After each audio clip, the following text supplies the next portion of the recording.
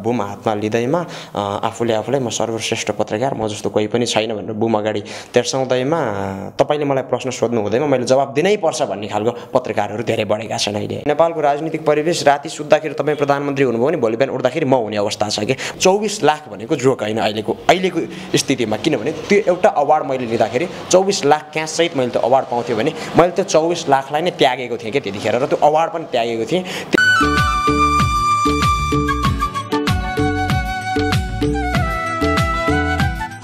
दर्शकबिन नमस्कार, गोल्डन टिभीमा यहाँहरूलाई हार्दिक स्वागत गर्दछु। आजको गोल्डन टिभी विशेष अङ्कमा हामीसँग कुराकानी गर्नको लागि एकजना विशेष अतिथि हामीले स्टुडियोमा निम्त्याइसकेका छौँ र पक्कै पनि मुलुककै कान्छा पत्रकार होइन, अहिले एकदमै चर्चामा हुनुहुन्छ, सामाजिक सञ्जालदेखि लिएर अन्तर्वार्तामा बिजी व्यस्त हुनुहुन्छ। पक्कै पनि सुजन आचार्य आज हामीसँग कुराकानी गर्नको लागि हुनुहुन्छ। सुजनजी, यहाँलाई गोल्डन टिभीमा हार्दिक स्वागत छ। धेरै धेरै धन्यवाद। अहिलेको व्यस्तता तपाईँको केमा छ र तपाईँको जुन 90 घण्टाको टेलिभिजन टक सोको पनि चर्चा अहिले चुलिएको छ सामाजिक सञ्जालमा? तपाईँको प्रश्नमै उत्तर छ होइन। म कार्यक्रममा अहिले 90 घण्टाको अन्तर्वार्ताकै क्रमको यही कार्यक्रममै व्यस्त छु। यो कार्यक्रमको तयारी गर्नकै लागि हाम्रो टिम अहोरात्र लागिरहेको छ। अहिले चाहिँ स्पेसली भन्नुपर्दा यही longest television marathon talk so यसकै लागि नै व्यस्त छु। अहोरात्र अहिले यसकै तयारीमा लागिरहेको छु। र जुन रवि लामिछानेले होइन टेलिभिजन टक सो गरेर विश्वकृतिमान गर्नुभएको थियो होइन, तपाईँले 90 घण्टाको टेलिभिजन टक सो गरेर रवि लामिछानेलाई चाहिँ टक्कर दिन खोज्नु भएको हो कि? यस्तो छ, रवि दाइले 62 घण्टा 12 मिनटको गर्नुभयो होइन। कस्तो भने टक्कर दिने हिसाबले हामीले गरेको होइन, मैले गर्न आएको होइन। सिधा रूपले भन्नुपर्दाखेरि चाहिँ सामाजिक सञ्जालमा र स्पेसल अनलाइन मिडियाहरूमा चाहिँ अहिले चाहिँ रवि दाइसँगको र मेरो कुराहरू जोडेर धेरै नै कुराहरू प्रोपोगान्डा, सानो कुरालाई पनि प्रोपोगान्डा के नै भए जस्तो बनाइदिएको मात्रै हो त्यो होइन। रवि दाइसँग टक्कर दिनलाई पनि गरेको होइन, किनभने रवि दाइले 4 वर्ष अगाडि गर्नुभएको थियो र मैले अहिले गरेँ। मेरो त्यतिखेरकै सोचलाई मैले अहिले पुरा मात्रै गर्न लागेको होइन। टक्कर दिने अब त्यो भनौँ न, अब कसरी त्यो शब्दलाई कसरी भनौँ होइन, मैले जहाँ पनि यो एउटै कुरा भनिरहेको छु। यति मात्रै भन्छु कि यो मेरो प्रोग्राम र रवि दाइले त्यतिखेर गर्नुभएको कुरामा केही पनि सरोकार छैन। मैले त्यो दाइलाई टक्कर दिनलाई यो गर्न त्यो गर्न भनेर गरेको पनि होइन। र रवि लामिछाने होइन चाहिँ पछिल्लो समय एकदमै चर्चामा हुनुहुन्छ होइन, यहाँको बुझाइमा रवि लामिछाने चाहिँ कस्तो खालको मान्छे, यहाँलाई के लाग्छ? कस्तो खालको पत्रकार उहाँ चाहिँ? मैले जहाँ पनि भनिरहेको छु र भन्दै आएको कुरा हो होइन यो त, किनभने रवि दाइको तारिफ जति गरे पनि कमै हुन्छ होइन। रवि दाइको, कुञ्जना दिजुको होइन, कुमार दाइको जति गरे पनि, सीताराम दाइको तारिफ जति गरे पनि अहिले धेरै नै कमी हुन्छ जस्तो लाग्छ होइन। उहाँहरूको तारिफ गर्ने त्यो शब्द म कुन शब्दले तारिफ गरौँ होइन, योभन्दा धेरै केही भन्नुपर्छ जस्तो लाग्दैन। उहाँहरूको तारिफ गर्ने शब्दै छैन मसँग, त्यही नै हो। र तपाईँ सुजन आचार्य, पत्रकारिता बाहिरको सुजन आचार्य कस्तो खालको मान्छे आजको दिनमा बताइदिनुहोस् न तपाईँको प्रिय दर्शक श्रोताको लागि। पत्रकारिता भन्दा बाहिरको सुजन आचार्य चाहिँ तपाईँको पत्रकारिता भन्दा बाहिरै भन्न त कहिले बाहिर हुँदिनँ होइन। यो कुरा अलिकति बताइदिन्छु पनि।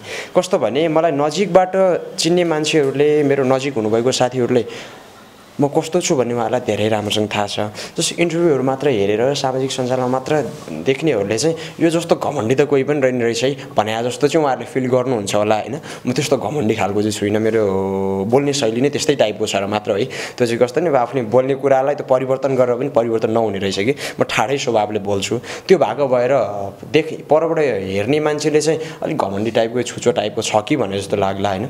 तर मसँग सङ्गत गर्ने, मसँग नजिक हुनुभएको साथीहरूले चाहिँ, मसँग नजिक हुनुभएको साथीहरूलाई जहाँसम्म थाहा छ, सुजन आचार्य त्यस्तो घमण्डी पनि छैन होइन। मैले धेरैजनाले भन्नुभएको कुराको जवाब दिन लागेको, किनभने मलाई फेसबुकमा धेरै म्यासेजहरू आउँछ कि त्यस्तै कुराकै, किन यसरी बोल्नुभयो, यसरी बोल्दा त अलिक कस्तो कस्तो लाग्यो यताउति भन्ने। मेरो बोल्ने शैली नै त्यस्तै छ त, अब त्यो बोल्ने शैलीलाई म परिवर्तन त गर्न सक्दिनँ होइन।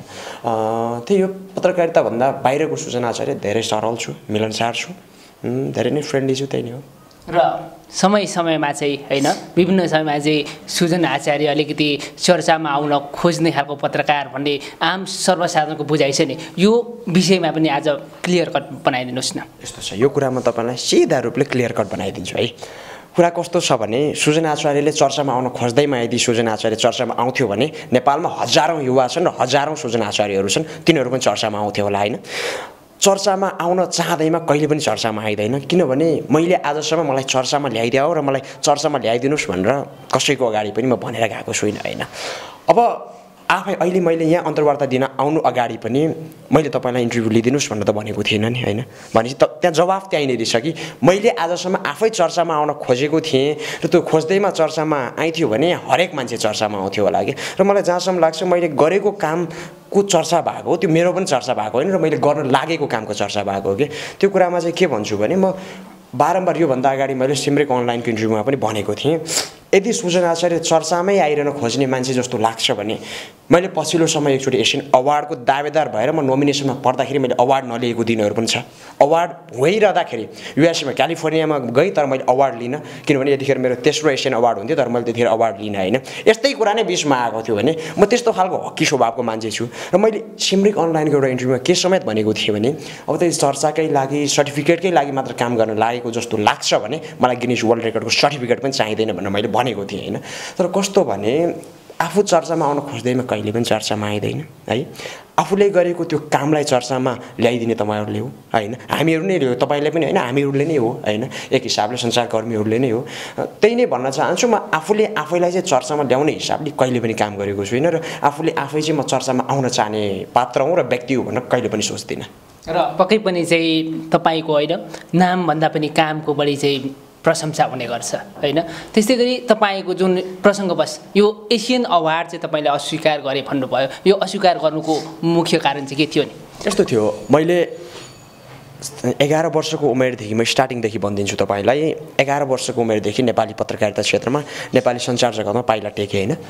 त्यतिखेर त अझ पत्रकारिता क्षेत्रमा पनि नभनौँ, म टेलिभिजन जगतमा मात्र पाइला टेकेको थिएँ। 11 वर्षमै आधिकारिक रूपले नेपालमा पत्रकार हुन कसैले पनि पाउँदैन होइन। ऊ एउटा उमेर नपुगिकन आफ्नो एजुकेसन पुरा नभइकन होइन हुन पाइँदैन भनेपछि त्यतिखेर म सिर्फ एउटा कार्यक्रम सञ्चालकको हैसियतले एबिसी टेलिभिजनमा म प्रोग्राम चलाउँथेँ। त्यो मैले सानै उमेरमा गरेको देखेर एसियन विकास बोर्डले युएसएबाट मलाई त्यो अवार्ड फर्स्ट टाइम दिनुभएको थियो।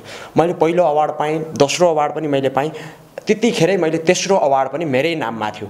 र त्यो अवार्ड लिने कुरामा त्यति बेला पनि के भएको थियो भने यो सधैँभरि यही अवार्डकै मात्र पछि लागिरहने, यसकै मात्र यो जतिखेर चर्चा मात्र, अहिले तपाईँले जसरी भन्नुभयो नि ठ्याक्क त्यस्तै नै धेरै, एकजनाले होइन दुईजनाले होइन धेरैले भन्नुभएको थियो र धेरै कुराहरू त्यो आयो। र त्यस्तै लाग्छ भने चाहिएन मलाई त्यो अवार्डै, किनभने 24 लाख भनेको जोक होइन अहिलेको स्थितिमा। किनभने त्यो एउटा अवार्ड मैले लिँदाखेरि 24 लाख क्याससहित मैले त्यो अवार्ड पाउँथेँ भने मैले त्यो 24 लाखलाई नै त्यागेको थिएँ क्या त्यतिखेर, र त्यो अवार्ड पनि त्यागेको थिएँ। तेस्रो अवार्ड मैले पाउँथेँ तर मैले त्यतिखेर त्यागेँ। योपालि पनि एसियन अवार्ड अब चैत 29 गति जापानमा उरुमामा हुँदैछ, योपालि पनि मेरै नाममा परेको छ एसियन अवार्ड पनि र नेसनल हिरो 2018 पनि। भनेपछि अब चाहिँ मेरो कामलाई देखेर मैले त्यतिखेर अब चाहिँ त्यो अवार्ड लिँदाखेरि सुहाउँछ भन्ने लागेको छ र अब यो लिँदा चाहिँ म जाँदैछु योपालि चाहिँ।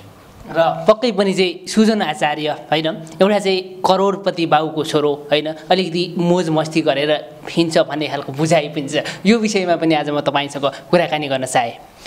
यस्तो छ, आजसम्म त्यस्तो मोज मस्ती यस्तो उस्तो भन्न चाहिँ म कहीँ पनि हिँडेको छुइनँ, गरेको छुइनँ होइन। कस्तो भने सुजन आचार्यको अरू केही पनि सोख छैन मलाई, र म त्यो करोडपति लाखपति त्यो भन्नुतिर म जाँदिनँ होइन। अहिले नेपालमा अर्कै करोडपति छन् कि यहाँनिर, सुजन आचार्य भन्ने व्यक्ति विशेष पनि नतोकौँ र अरू कोही पनि नतोकौँ होइन। किनभने आफ्नो ठाउँमा हरेक व्यक्ति आफ्नो ठाउँमा छन् होइन। म कस्तो भने अब सानै उमेरदेखि मेरो फ्यामिली सपोर्ट गर्नुभयो, सानै उमेरमा म धेरैवटा कन्ट्री पनि गएँ। मेरो कस्तो थियो भने मेरो जम्मा दुईवटा मात्रै सपना थियो कि, एउटा चाहिँ सबैभन्दा बढी कन्ट्री घुम्ने मान्छे बन्न चाहने म, र टेलिभिजन जगतमा म सानैदेखि आउन चाहने। लगभग मैले मेरो दुईटै सपना लगभग पुरा गरिसकेको छु होइन।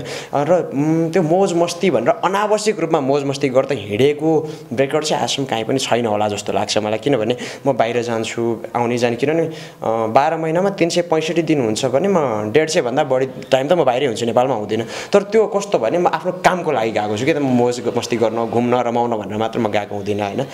त्यही आफ्नै काम विशेषले गएकोलाई अब मोज मस्तीको रूपले हेर्ने कि काम गर्न गयो भनेर हेर्ने, त अब हेर्ने मान्छेकै दृष्टिकोणमा फरक पर्ने कुरा हो त्यो चाहिँ। छोटो समयमा नै नेपाली पत्रकारिता क्षेत्रमा होइन एकदमै ठुलो सफलता हासिल गर्नुभएको छ, एकदमै ठुलो उचाइ लिइसक्नु भएको छ। र चाहिँ तपाईँ जस्ता पत्रकारहरू रवि लामिछाने होइन चाहिँ ऋषि धमला उहाँहरू पनि अहिले चर्चामा हुनुहुन्छ होइन। अबको दिनमा चाहिँ सुजन आचार्यले यो पत्रकारिता क्षेत्रमा कसरी चमत्कार गर्नेछ, कसरी परिवर्तन ल्याउनेछ, यहाँको योजनाहरू के छन्? यस्तो छ है, एउटै व्यक्तिले गर्दा मात्रै चमत्कार हुने र परिवर्तन हुन्थ्यो भने यो देशमा धेरै केही भइसक्थ्यो होला होइन। म एक्लैले गरेर हुने केही पनि होइन। र म एउटा सिधा कुरा के भन्न चाहन्छु भने मैले गर्ने भनेको सिधा रूपले एउटा निष्पक्ष पत्रकारिता मात्र हो। त्यो पत्रकारिताले म के नै गरौँला, म देशलाई कोल्टे नै फेरौँला भनेर मैले त सपना देखेको छुइनँ। स्पष्टसँग भन्नुपर्दा भएको कुरा र आफूले देखेको कुरा भन्नुपर्छ। अहिले मैले तपाईँसँग बुम अगाडि छ भन्दैमा, बोल्न पाएँ भन्दैमा म त्यो गर्छु यो गर्छु भन्ने व्यक्तिभित्र म पर्दिनँ। म निष्पक्ष रूपले आफूले अहिलेसम्म कसरी गर्दै आएको छु म त्यही नै गर्छु। त्योभन्दा माथि गर्ने र चमत्कार गर्ने भनेर दिउँसै तारा देखाउने काम म गर्न सक्दिनँ र त्यो म गर्दा पनि गर्दिनँ। र चाहिँ तपाईँको होइन योजनाहरू सुनाउनु भयो। अब यो पत्रकारिता क्षेत्रमा, नेपाली पत्रकारिता क्षेत्रमा चाहिँ अहिलेको समयमा अलिकति सकारात्मक भन्दा पनि नकारात्मक कुराहरूलाई चाहिँ बढी चाहिँ गर्न खोजिएको जस्तो लाग्छ। यहाँको बुझाइ के छ नि? यस्तो छ, अब सबैभन्दा पहिला तपाईँले जुन कुरा उठाउनु भयो एकदम सही कुरा उठाउनु भयो र यसको जवाफ मैले दिएँ भने तपाईँलाई पनि धक्का पर्छ र अरूलाई पनि धक्का पर्छ है। म सिधा रूपले भनिदिन्छु, किनभने म अगाडि नै भन्ने मान्छे, म पछाडि भन्दिनँ। अहिले स्पेसल भन्दा पर्दा तपाईँको कस्तो भएको छ भने घरै विषय अनलाइन मिडिया बढी होइन, युट्युब च्यानल कस्तो भने अब एउटा बुम हातमा लिँदैमा आफूले आफूलाई म सर्वश्रेष्ठ पत्रकार, म जस्तो कोही पनि छैन भनेर बुम अगाडि तेर्साउँदैमा तपाईँले मलाई प्रश्न सोध्नु हुँदैमा मैले जवाब दिनै पर्छ भन्ने खालको पत्रकारहरू धेरै बढेका छन् अहिले होइन। तपाईँको कस्तो यसमा चाहिँ म के भन्न चाहन्छु भने स्पेसली यो मेरै केसलाई लिएर हेरौँ होइन। किनभने जब स्टार्टिङदेखि नै आयो सामाजिक सञ्जालमै थम्बनेल राख्ने जुन प्रविधि छ, जियो कुरा त्योभन्दा अनावश्यक के। तपाईँको भित्रपट्टि चाहिँ कस्तो भने गाईले घाँस खायो रे भनेर यदि छ भने बाहिरपट्टि चाहिँ बाघले घाँस खायो रे भनेर चाहिँ गाईको फोटो र बाघको फोटो चाहिँ हाल्ने चलन छ कि हाम्रो अहिलेको पत्रकारिताको हिसाबले भन्नुपर्दाखेरि र यो अनलाइन मिडियाको कुरा गर्नुपर्दा होइन। त्यो भएको भएर चाहिँ म के भन्न चाहन्छु भने सबभन्दा पहिला चाहिँ त्यो थम्बनेल राख्ने प्रविधिलाई चाहिँ आफ्नो कारणले कस्तो भने तपाईँहरूको कारणले गर्दा व्यक्तिगत जीवनमा कसैकोमा पनि आँच नआओस् के, त्यो हिसाबले गरिदिनु भयो भने सकारात्मक पत्रकारिता र निष्पक्ष पत्रकारिता होला होइन। अब नभए चाहिँ अब त्यही थम्बनेल जे पाए त्यही राख्ने, जस्तो पाए त्यस्तै गर्ने हो भने चाहिँ त्यो हावादारी पत्रकारिता भन्दा केही पनि हुँदैन। अब उहाँहरूलाई त भन्ने शब्दै छैन मसँग, त्यही नै भन्न चाहन्छु। र जुन अहिलेको यो पत्रकारिता होइन, अहिलेको परिवेशको यहाँ चाहिँ आएको विकृति विसङ्गतिहरूलाई चाहिँ कसरी नियन्त्रण गर्न सकिन्छ यहाँको विचारमा के छ? यहाँको प्रोसेसिङहरू पनि भइरहेको होला, कसरी चाहिँ अबको पत्रकारिता अगाडि बढ्नेछ नेपाली पत्रकारिता? यस्तो छ, पछिल्लो समयमा नेपाली पत्रकारिता क्षेत्रमा युवाहरूको जम्मा धेरै नै मात्रामा बढेको छ र त्यो धेरै राम्रो पनि हो होइन। र तपाईँको कस्तो भने लोकतन्त्रको मजा के गणतन्त्रको मजा के त भन्दा प्रतिस्पर्धामा नै त छ नि होइन। त्यो भइसके पछाडि अहिलेको अहिले यो पछिल्लो समयमा युवाहरू चाहिँ नेपाली पत्रकारिता क्षेत्रमा धेरै सक्रिय भएर लाग्नु भएको छ, हामीहरू लागेका छौँ होइन।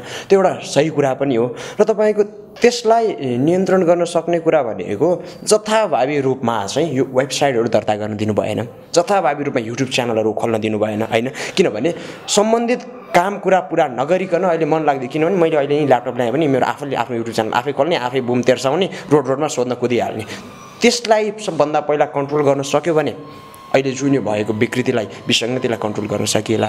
नभए त त्योभन्दा बाहेक त अरू विकल्प छैन र त्यो फेरि तपाईँ हामीले कन्ट्रोल गरेर कहिले पनि कन्ट्रोल हुँदैन। सम्बन्धित निकायले अब कालो चस्मा लगाएर बसेको छ भनेपछि तपाईँ हामीले मात्र बोलेर केही हुँदैन जस्तो लाग्छ। र पक्कै पनि यहाँ चाहिँ अहिलेको युवा पत्रकारको नाताले होइन देशको राजनीति अबको जुन चाहिँ चुनावहरू सकिएको छ होइन, जो वाम एकताको चाहिँ प्रोसेसिङहरू चलिरहेछ, हल्लाहरू सुनिरहेको छ, यो देशको राजनीति नेपाली राजनीति कतातिर जाँदैछ आजको दिनमा तपाईँले खुलासा पारिदिनुहोस् न। म आजको दिनमा स्पष्टै पारिदिन्छु होइन, सिधा रूपले स्पष्ट पारिदिन्छु, आजकै दिनमा पारिदिन्छु।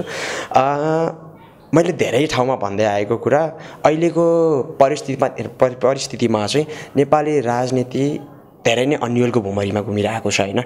त्यो न त्यसको जवाफ तपाईँसँग छ न मसँग छ। जो सम्बन्धित व्यक्ति अहिले राष्ट्रको जिम्मेवारी लिएर बस्नुभएको र हामी सबै नेपाली जनताको र हामी सबैको चाहिँ एउटा आशाको केन्द्रबिन्दु भनेको केपी ओली र प्रचण्ड हुनुहुन्छ। अब उहाँहरूले कुन धारमा लिएर जाँदै हुनुहुन्छ र अब कुन बाटोमा लिएर जाँदै हुनुहुन्छ भन्ने कुरा उहाँहरूलाई नै थाहा होला। तपाईँ हामीले बुझेअनुसार भनेको चाहिँ अब जुन वाम गठबन्धनको कुरा थियो त्यो पनि भएपछि पार्टी एकीकरणको कुरा थियो, अब त्यो भएको छैन उहाँहरूको होइन।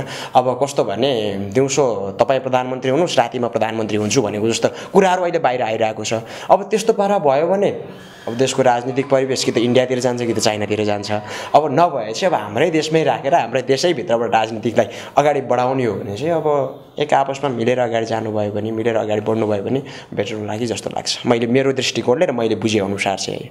र तपाईँको विचारमा जुन वाम एकीकरण भन्ने यो छ नि यो सम्भव होला त के छ तपाईँ के देख्नुहुन्छ नि यस्तो छ पहिलो चरणको निर्वाचन भयो दोस्रो चरणको निर्वाचन पनि भयो र वाम एकीकरण वाम गठबन्धन पनि एकजुट भयो होइन त्यही कारणले गर्दाखेरि नै वाम गठबन्धनले अहिले सर्वाधिक ठाउँमा चुनाव पनि जित्नु भयो दोस्रो निर्वाचनमा होइन भने पछाडि अब कस्तो छ भने यो कुरा न मैले भन्न सक्छु न तपाईँले भन्न सक्नुहुन्छ कि कस्तो भएर नेपालको राजनीतिक परिवेश राति सुत्दाखेरि तपाईँ प्रधानमन्त्री हुनुभयो भने भोलि बिहान उठ्दाखेरि म हुने अवस्था छ कि भन्नको मतलब फेरि मै प्रधानमन्त्री हुन्छु भन्न खोजेको होइन किन व्यक्ति विशेष नाम टोक्नु भनेर तपाईँको त्यो स्थितिले गर्दाखेरि चाहिँ अब यो नै होला त्यो नै होला भनेर भन्न सकिँदैन होइन तर अहिले मैले बुझेको देखेको अनुसार चाहिँ वाम गठबन्धन एकजुट भएर अगाडि जाँदाखेरि चाहिँ यो 5 वर्षको अवधिमा चाहिँ देशले काँचुली फेर्ला कि भन्ने अलिकति भए पनि आशा चाहिँ जागेको छ र पक्कै पनि चाहिँ हाम्रो तपाईँ हामी लगायत आम नेपालीको चाहिँ आशा अपेक्षा पनि यही हो र जुन नेपाली काङ्ग्रेसको चाहिँ नेतृत्वमा अहिले सरकार छ होइन शेरबहादुर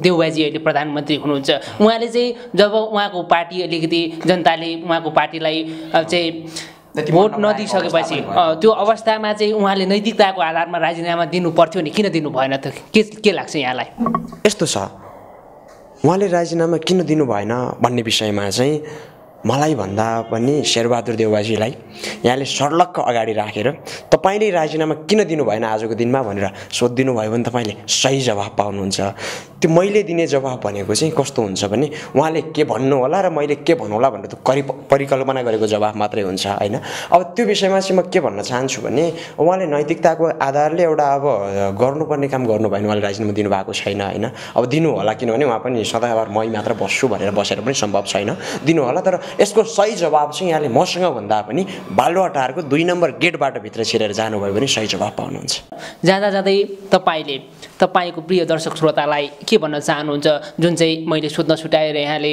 चाहिँ भन्न चाहनु भएको कुरा त्यही नै हो अब कार्यक्रमको डेट नजिक आउँदैछ हामीले माघ 8 गते स्टार्टिङमा हामीले वैशाखमा भनेको थियौँ होइन वैशाखभन्दा अगाडि नै गर्ने भयौँ किनभने मेरो एसियन अवार्डको उसले गर्दा 27 वटा देशको मेरो जुन टुर छ त्यो टुरले गर्दाखेरि म त्योभन्दा अगाडि नै मेरो प्रोग्रामको डेट सरेको कारण पनि त्यो कारणले गर्दा मात्र हो होइन अरू केही पनि कारण थिएन भन्न चाहन्छु सर्वप्रथम चाहिँ मेरो किनभने फागुनको पहिलो हप्तादेखि जुन त्यो हाम्रो 27 वटा देशको जुन टुर छ एसियन विकास बोर्डको म त्यो टुरमा सहभागी हुनुपर्ने कारणले गर्दाखेरि मैले प्रोग्रामको डेट अगाडि सारेँ माघ 8 मा भनेको प्रोग्राम यो माघ महिनाभरिमा हुन्छ कार्यक्रम हेरिदिनु होला माया गरिदिनु होला भन्न चाहन्छु र यहाँलाई धेरै धेरै धन्यवाद व्यस्तताका बावजुद हामीलाई यो महत्त्वपूर्ण समय उपलब्ध गराउनु भएको छ र यहाँको पत्रकारिता जीवन अझ उचाइमा पुगोस् अनि तपाईँको जुन त्यो टेलिभिजन टक सो पनि सफल होस् हामी यही कामना गर्दछौँ यहाँलाई मुरी धन्यवाद यहाँलाई पनि धेरैभन्दा धेरै धन्यवाद र दर्शकबिन आजको बसाइमा हामीले मुलुककै कान्छा पत्रकार सुजन आचार्यसँगको भलाकुसारी प्रस्तुत गऱ्यौँ र यस्तै कार्यक्रमहरू फेरि पनि तपाईँहरूमाझ हामी पस्किने जमर्को गर्नेछौँ त आजलाई हामीलाई बिदा दिनुहोस् नमस्ते